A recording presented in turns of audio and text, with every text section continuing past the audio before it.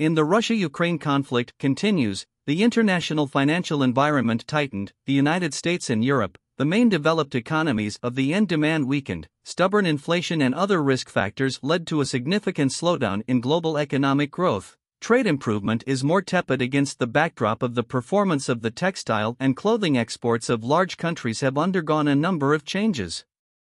1. Bangladesh will jump to the world's first.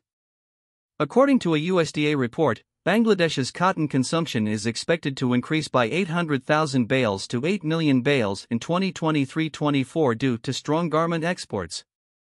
Almost all of Bangladesh's cotton yarn is digested in the domestic market for the production of fabrics and garments.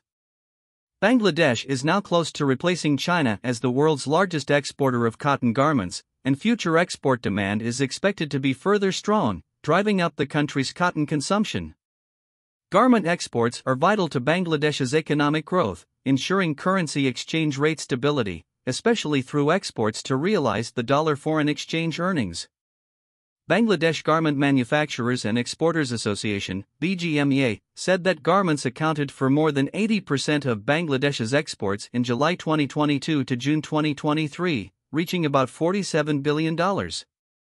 This is more than double that of a decade ago, surpassing the previous year's all-time high, indicating the increasing acceptance of Bangladesh's cotton products by global importing countries. Bangladesh's knitwear exports are critical to the country's apparel exports, which have almost tripled in value over the last decade.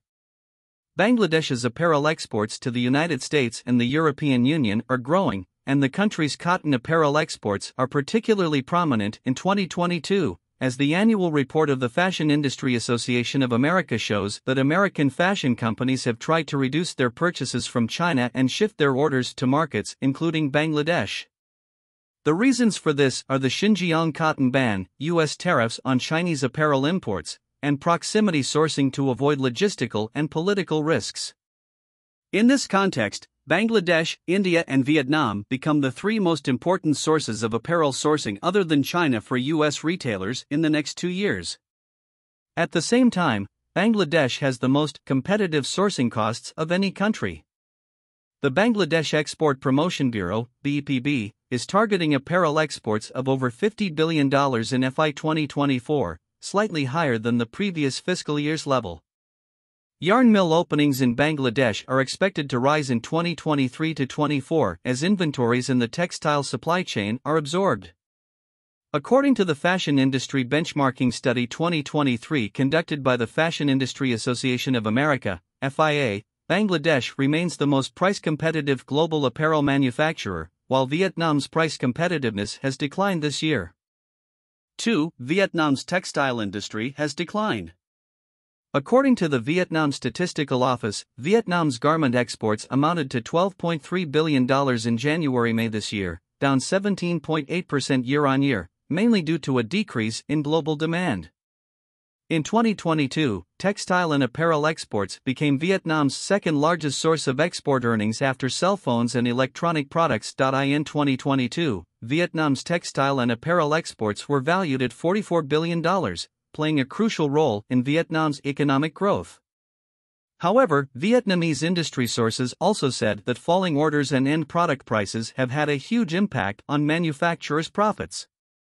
At the same time, the depreciation of Vietnam's currency has also increased the cost of raw material imports, making it difficult for apparel exporters to fulfill orders, especially high-priced contracts signed in the early stages. In addition to the above factors, Vietnam's low-cost advantage is also weakening, with the average monthly wage of garment factory workers already at around $300 compared to the global average of $200. Vietnamese enterprises of all types and sizes recognize that the textile and apparel industry continues to decline in the status of export orders. Data shows that it is not uncommon for companies to see sales plummet by 40 to 50%. Large enterprises have also seen their revenues fall by 20 to 30%. 3. Why is Bangladesh's textile industry growing? Even during the global economic slowdown, Bangladesh's performance remains strong.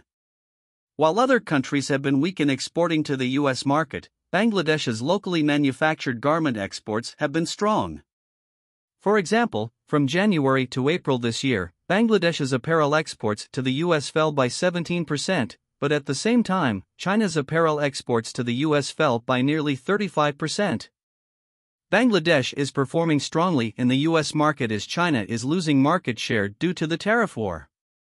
Moreover, Bangladeshi garment manufacturers have been supplying goods to US customers during the new crown pandemic.